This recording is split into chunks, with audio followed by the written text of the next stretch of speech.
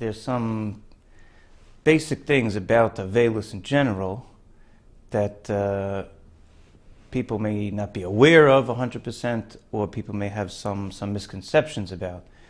Like the Mesilas Yesharim famously says in his Hakdama, that a lot of the things in his Sefer that he's going to say are really very pashut. They're very obvious, but kefi rov pashtusam, as obvious as they are and as simple as they are, that's how, since they're so common and so known, people tend to forget them, and so we need to be reminded. So in the general sugya, the general topic of Avelis, I think that we find a similar idea, that people assume, rightfully so, that the main idea of Avelis, the main concepts behind it, is to, here's a person, the Ovel, who's suffering, who just experienced a significant loss, and who needs guidance, who needs to be, who needs comfort, which is all true. And I think that people tend to assume that most of the halachos and the customs and conduct of Avelis has mostly to do with helping the Ovel to cope. Now, while that may be a very important aspect, but really, our sages tell us that there's another central and vital aspect to the Avelis, and that is the idea of nosei ba'ol im chavero. The Bali Musar explain that in general there's a very important character trait of being nosei ba'ol, of helping out somebody who's in any type of tsa'ar, any type of sorrow, any type of pain, feeling their pain and helping them out. And in the time of Avelis, there is someone who is experiencing tremendous tsar, but it's not just the Ovel, although that tsar is obviously very significant. The real tsar, though, is being felt as we are ma'aminim, b'nei ma'aminim, people who have emunah, who believe. We know that there's the one who's experiencing the most tsar is the nifter himself, the neshama of the person who has just departed and now finds themselves in this situation. Chazal tell us that the mourner is not the only one in Avelis. The neshama itself is an ovel for itself. And that pain and that sorrow and that suffering is something that sometimes tends to be overlooked. But that neshama is now coming to grips with the fact that it can no longer perform mitzvos, it can no longer get any zuchusim, merit on its own, and whatever station it's at now, that's the station it will be at forever and ever.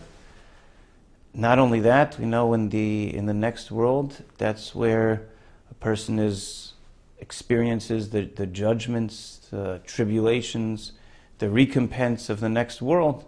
And anybody, which is basically everybody, who has imperfections, those imperfections have to be dealt with, and it's a very trying, very, very hard time for the neshama itself.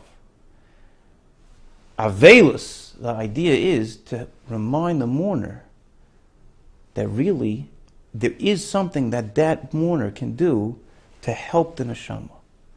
There is an idea that the ovel should be concentrated and should be focused on the nifter, and to realize and to be nosei ba'ol with the pain of the nifter, and realize that there's something that actually the mourner can do to help the nifter.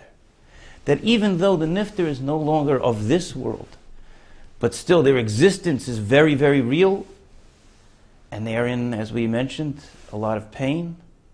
And even though they can't generate their own merit, but if they have a relative that they left over in this world, that relative is able to generate merit for the neshama. That relative is able, through his acts, through his resources, through the mitzvos that he does, through the Torah that he learns, through the Torah that he causes to be learnt, he can help that neshama attain comfort, attain protection, and actually to accrue more and more merit. Recently, we put out a sefer called The Neshama Should Have an Aliyah, a book which details the ideas and the halachos and the methods one can do to continue to provide merit for the nifter. One of the fascinating things that we found in receiving feedback from this work is the amount of people who said that they themselves, Aveilim, who were obviously in a very difficult circumstance, but the amount and the level of nechama, of comfort that they themselves took when they realized that there's something actual, something tangible that they can continue to do to help the nifter. There are many people who experience a loss and then they are plagued with very, very difficult emotions. Sometimes they feel guilty, they feel like they didn't do enough for the person while they were alive. But they can realize that right now they have the opportunity to help this person and to actually do something real for this person, to provide help more so than probably they ever could have done while the person was alive. Recently, there was a book that came out, became very popular, translated into many languages. I believe the book is called in English, As Long as I Live. And it's about a certain individual, Aaron Margalit, who led a very difficult life. He was plagued with Yisurim throughout his life. For many years he was paralyzed. For many years he could hardly speak. But through willpower, through emunah, he overcame so many obstacles. He was sick with the worst type of sickness, at least 3 times, I believe. And he writes a book sharing his experiences and giving chizik and comfort to people and encouraging people to have bitachon. One thing that he mentioned there, which I found very fascinating, was he spoke about his parents. His parents were Holocaust survivors. Obviously, they had gone through a lot. And they were strong people. And they were able to, after the war, even though they had lost their whole families, they were able to go to Eretz Yisrael and build up a life for themselves there. It wasn't easy going for them either. But they were able to persevere. But there was one thing that happened, he writes. And this thing, when this happened, it shattered his father completely. And that is, unfortunately, in one of the wars, in the Yom Kippur War, they lost one of their children who was a soldier in the war and was killed in battle.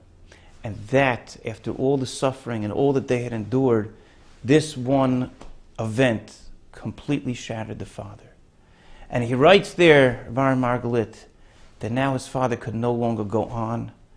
He could hardly get through a day, and now he didn't know what to do. And this went on like this for a long time, until he was given the idea to set up a gemach, a gemilas chasodim, set up a foundation where resources were allocated to provide loans to help people, and that should be as an ilui neshama, as a merit for the neshama of his son who was killed.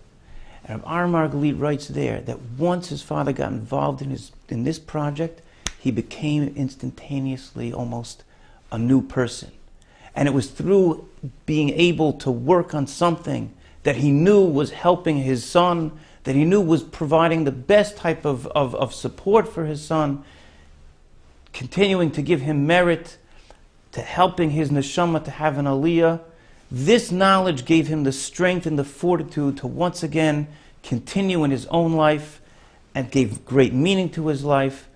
And it's our hope that as many people as possible could take this same idea and use it to help the neshamas who so desperately need our help, but also that they themselves, the mourner, should be able to derive a significant measure of comfort in the knowledge that they are doing something real and tangible to help their departed loved ones.